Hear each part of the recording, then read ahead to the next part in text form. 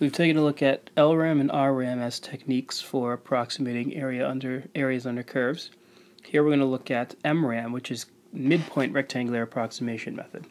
So the way this works is you're still going to break up your interval into subintervals, whatever size you want, or whatever number of subintervals you want.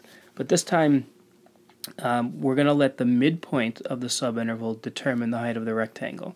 Whereas in LRAM and RRAM, we use the left-hand endpoint and the right-hand endpoint as ways of determining the height of the rectangle. For midpoint, you're going to use the midpoint.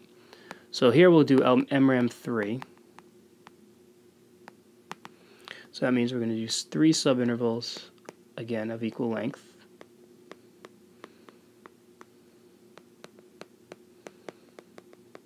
And again, I know it's obvious, but just to write the length of each subinterval,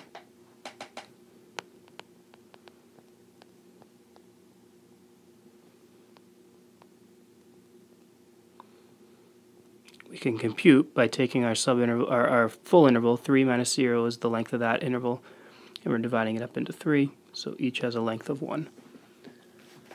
So here's my first subinterval. Now what we do is this time is we let the midpoint of that subinterval, which is a half, that determines the height of the rectangle. So see how I went up to the graph using my x value of 1/2. So MRAM 3 is going to be f of a half times the length of the base of the rectangle. Well, the length of the base is 1.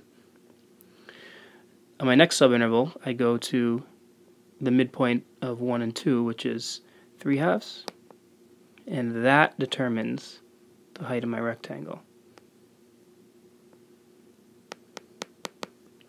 So that's adding f of 3/2 times 1.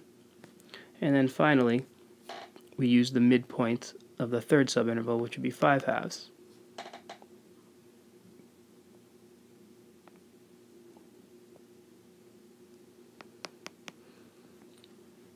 So that would be f of 5/2 times 1.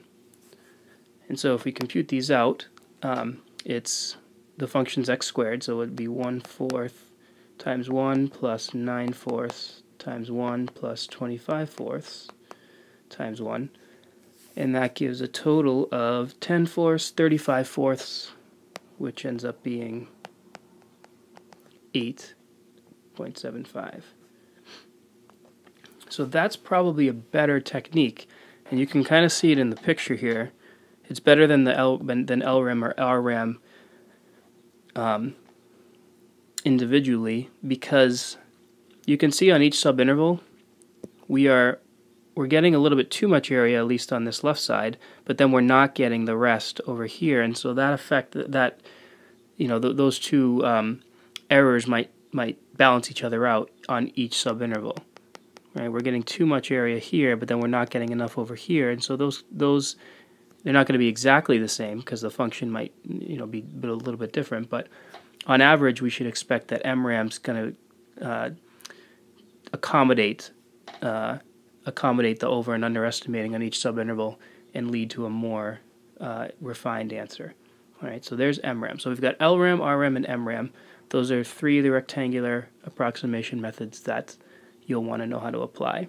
Later we'll see that there are other techniques that are even better, but rectangles are a good place to start.